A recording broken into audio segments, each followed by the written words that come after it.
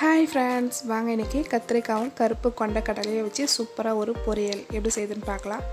ஒரு கடாயில 3 ஸ்பூன் எண்ணெய் விட்டுக்கங்க. எண்ணெய் காஞ்ச பிறகு 1/2 ஸ்பூன் கடுகு ஆட் பண்ணுங்க. கடுகு நல்லா பொரிஞ்ச பிறகு இதுல ஒரு பச்சை மிளகாய், கொஞ்சம் கருவேப்பிலை, 5-6 பல்லு பூண்டை தட்டி ஆட் பண்ணுங்க. இது கூடவே ஒரு வெங்காயத்தை நல்லா பொடியா கட் பண்ணி ஆட் பண்ணிக்கங்க. இது எல்லாத்தையும் நல்லா வதக்கி விடுங்க. வெங்காயம் நல்லா வதங்கின பிறகு இதுல ஒரு தக்காளியை நல்லா பொடியா கட் பண்ணி ஆட் பண்ணிக்கங்க. தக்காளி நல்லா மசிற அளவுக்கு வதக்கி விடுங்க. நல்லா பழுத்த தக்காளி ஆட் பண்ணுங்க, அப்பதான் நல்லா இருக்கும். பாருங்க தக்காளி எல்லாமே நல்லா வதங்கிடுச்சு. இப்போ இதல நம்ம கட் பண்ணி வச்சிருந்த கத்திரிக்காயை ஆட் பண்ணிக்கலாம். நான் வந்து பாத்தீங்கன்னா 4 கத்திரிக்காய் எடுத்துர்க்கேன். உங்களுக்கு எவ்வளவு வேணுமோ அவ்வளவு ஆட் பண்ணிக்கங்க.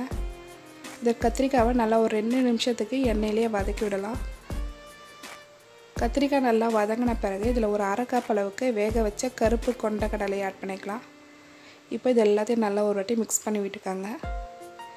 இதில் ஒரு 1/2 ஸ்பூன் மஞ்சள் தூளும் அப்புறம் காரத்துக்கு தேவையான அளவுக்கு மிளகாய் தூளும் ஆட் பண்ணிக்கங்க. நான் வந்து 1.5 டேபிள் ஸ்பூன் மிளகாய் தூள் ஆட் பண்ணுறேன். இது கூடவே தேவையான அளவுக்கு உப்பு ஆட் பண்ணி இந்த மசாலா எல்லாமே நல்லா பச்சை வாசனை போகிற அளவுக்கு வதக்கி விட்டுக்கலாம். மசாலா எல்லாம் நல்லா பச்சை வாசனை போன பிறகு இதில் ஒரு 1/4 கப் அளவுக்கு நம்ம தண்ணி ஆட் பண்ணிக்கலாம். தண்ணி அதிகமாக விட வேணாம், இந்த கத்திரிக்காய் வேகிற அளவுக்கு தண்ணி விட்டால் போதும். நல்லா ஒரு வாட்டி மிக்ஸ் பண்ணிவிட்டு ஒரு தட்டு போட்டு மூடி 5 நிமிஷத்துக்கு மிதமான தீயில் வேக விடலாம். 5 நிமிஷம் ஆயிருக்கு. பாருங்கள் கத்திரிக்காய் எல்லாமே நல்லா வெந்துடுச்சு. நல்லா ஒரு வாட்டி கலந்து விட்டுக்கங்க. இதில் ஒரு 2 ஸ்பூன் அளவுக்கு நம்ம தேங்காய் துருவல் ஆட் பண்ணிக்கலாம். தேங்காய் துருவல் ஆட் பண்ணதுனால கத்திரிக்காய் பொரியல் ரொம்ப சூப்பராக இருக்கும். நல்லா ஒரு வாட்டி மிக்ஸ் பண்ணி விட்டுக்கங்க. கடைசியாக இதில் கொஞ்சம் நம்ம கொத்தமல்லி ஆட் பண்ணி நல்லா ஒரு வாட்டி கலந்து விட்டுக்கலாம்.